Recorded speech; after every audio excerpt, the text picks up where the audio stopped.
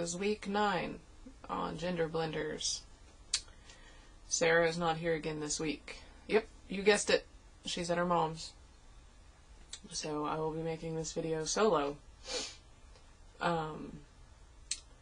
Tips and hints and tricks for passing. This should be a short video for me. I personally don't really go out of my way to pass. A lot of times I get mistaken for a male. I get referred to as sir. A lot of times little boy. But as soon as I open my mouth, of course, that illusion is completely shattered. So, for me personally, I feel that as far as my emotional well-being goes and my level of inner turmoil, to keep that down, I don't really go out of my way to pass, because as soon as I open my mouth, it's gonna all be ripped away from me. And I think for me personally, that would cause me a lot more strife than what I'm already dealing with.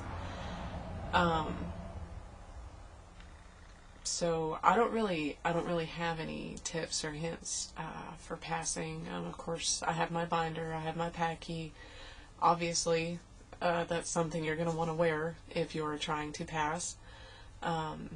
Obviously, you're going to want to try to deepen your voice. I mean, it's all pretty self-explanatory. There's an immense amount of resources out there for you to look up on the internet. I mean, there's not really much else I could add to what's already out there for you to look up or just ask. But like I said, for me personally, I don't try to pass. Now, once I start tea, which will hopefully be very soon, once I start tea and my voice drops, I don't think I'll have any issue.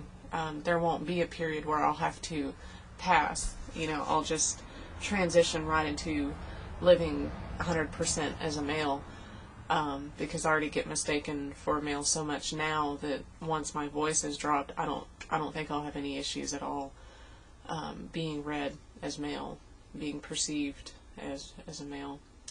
So that's about all I have to say about that. As always, thank you for watching, and if you have any questions, comments, or topic suggestions, please don't hesitate to message us. Peace!